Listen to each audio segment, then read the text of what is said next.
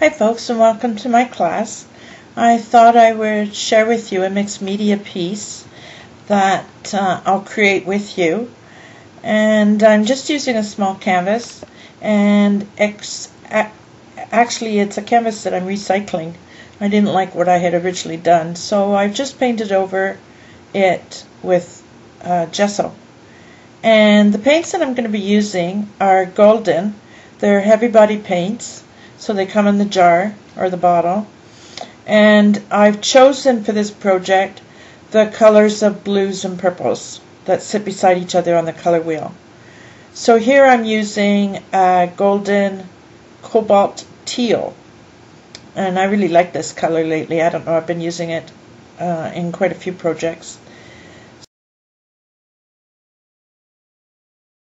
So I've dried the cobalt teal, and now I'm into the next stage of where I'm going to lay down my stencils. So I've just chosen some favorite stencils, and in this case I'm using coarse molding paste.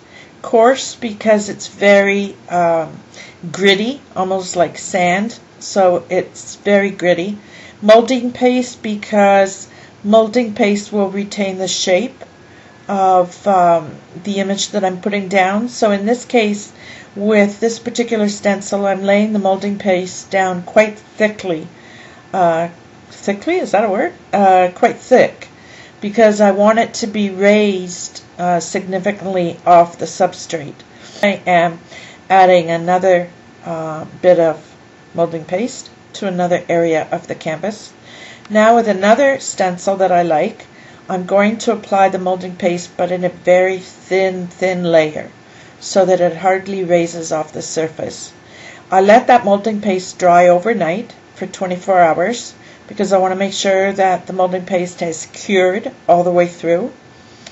And once it's dry, I've just brushed on another layer of the cobalt teal.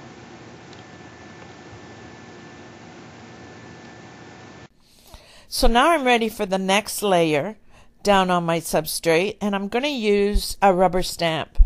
Now the rubber stamp, you could use any rubber stamp that you want. This one happens to be the favorite, and I think I only got it for $1.50 at the craft store.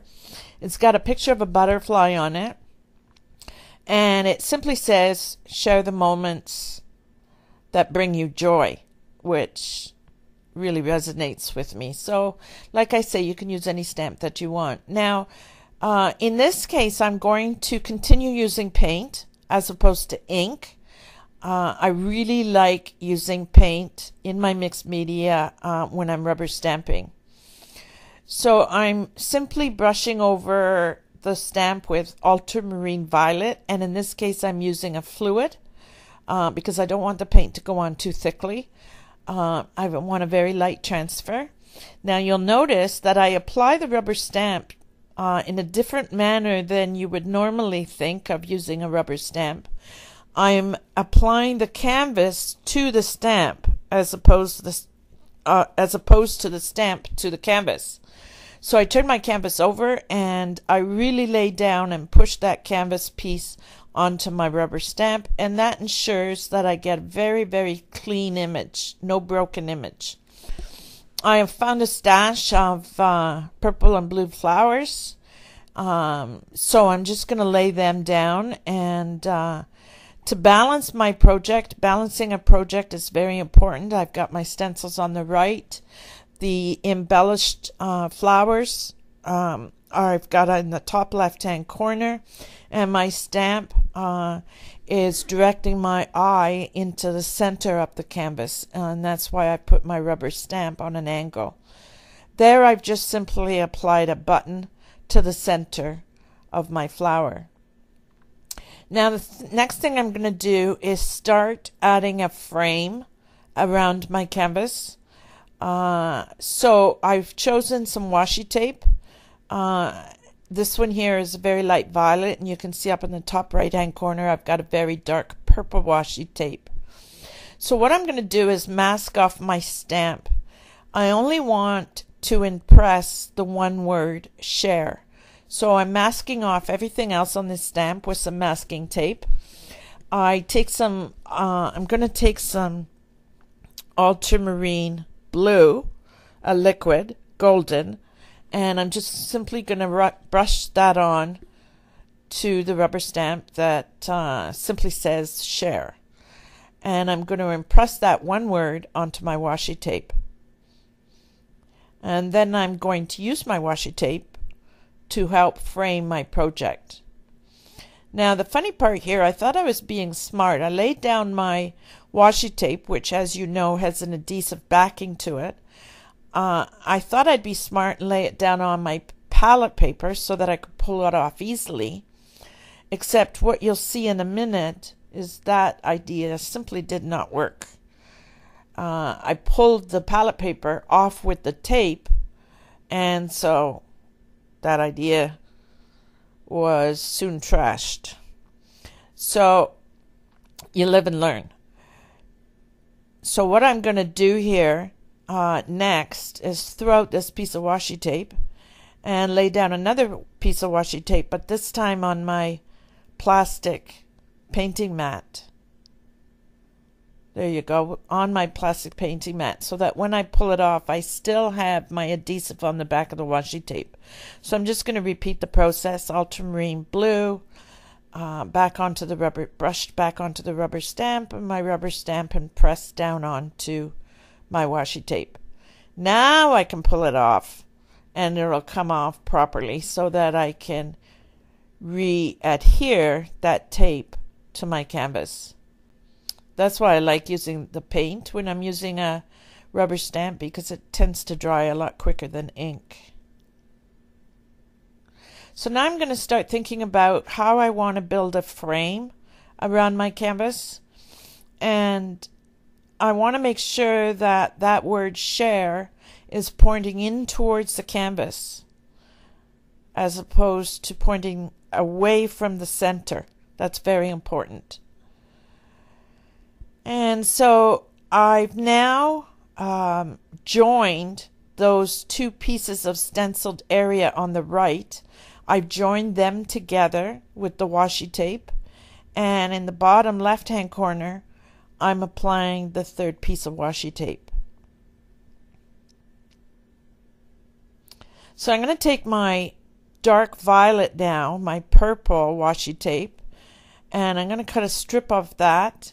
And then off that strip, I'm going to cut down the middle so that I have a long, thin piece of tape. Because this is a very dark color, so I don't want to overpower my canvas. So I just need a little strip there in the corner to build that corner. And so now I've got a corner to the canvas. And this next piece... Okay, now do I want it down there? No, I've changed my mind. Yeah, I don't like it there. So I'm going to change my mind and put it up at the top. And that now connects the stencil image with the flower.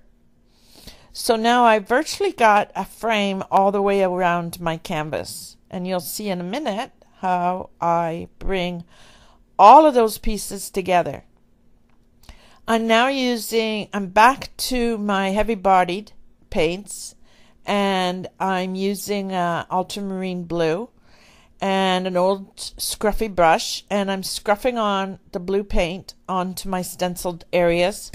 And while I'm doing that, I'm also building a border around the entire canvas. There again, I'm enhancing the frame of my canvas. Now, to smooth the lines around this here blue that I'm putting down, I don't want any strong lines. So I'm taking a sponge and I'm blending the dark blue into the cobalt blue.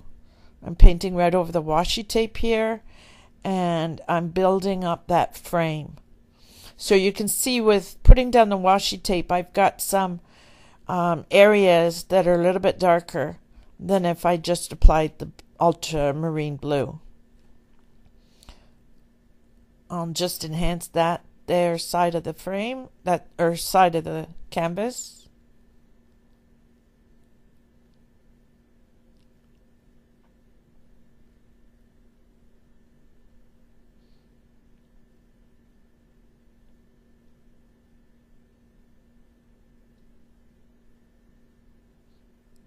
So I'm kind of smushing it around the paint on my canvas. I don't want any sharp lines of blue, so I'm kind of using the brush as well as the wet sponge to merge that dark blue into the cobalt. Right now it's at the ugly stage, where it looks like splotches, but you'll see how it all comes together in a minute.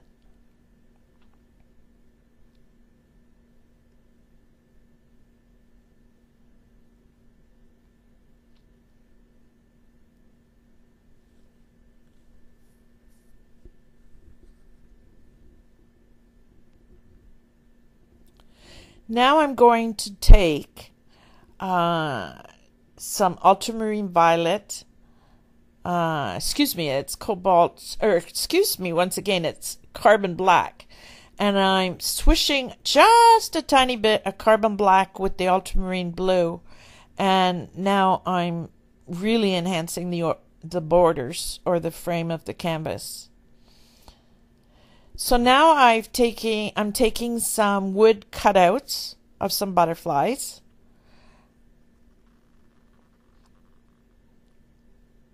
And I'm just deciding how I want to lay them down. I want them to be flying towards the flower. So now I'm going to use some Dylusions ink spray.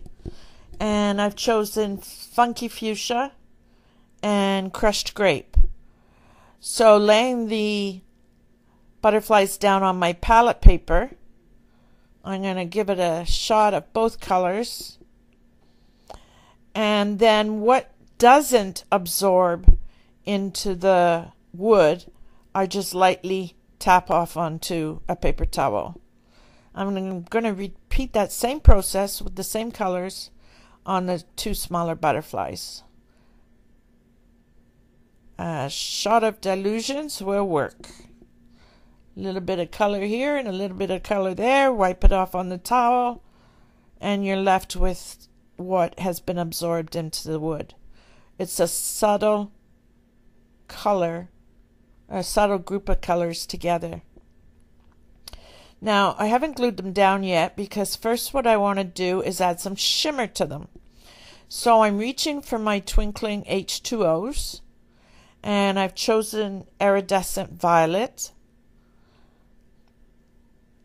And that'll just provide for a nice shine and some glitter. We all have to have bling on our projects.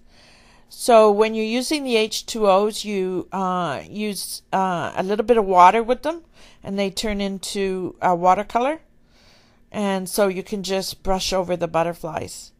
Here I'm using Tim Holtz Distress Ink in Seedless Preserves, and I'm just tapping the ink pad along the edges of the butterfly to give them a little bit of depth and dimension on the edges.